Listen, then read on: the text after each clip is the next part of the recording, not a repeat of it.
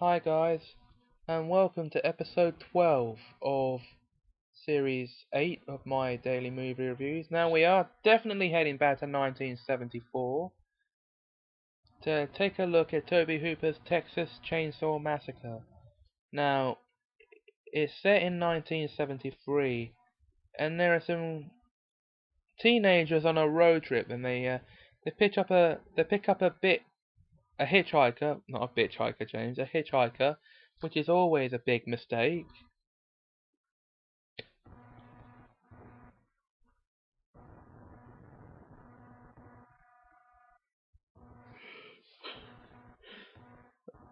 And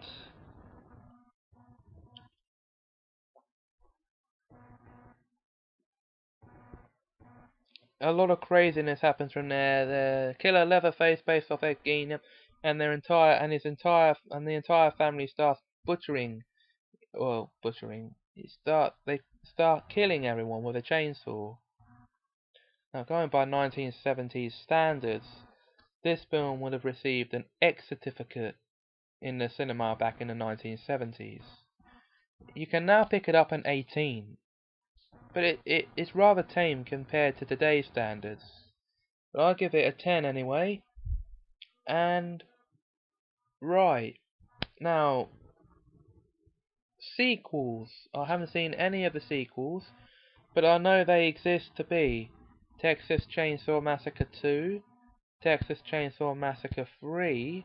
That's Leatherface for Texas Chainsaw Massacre 3, and Texas Chainsaw Massacre: The Next Generation.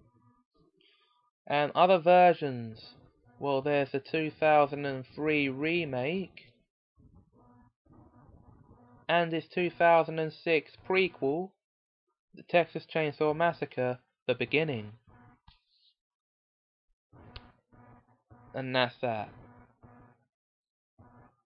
See me again next time as we head into 1978. No, sorry, 1976 to have a look at The Omen.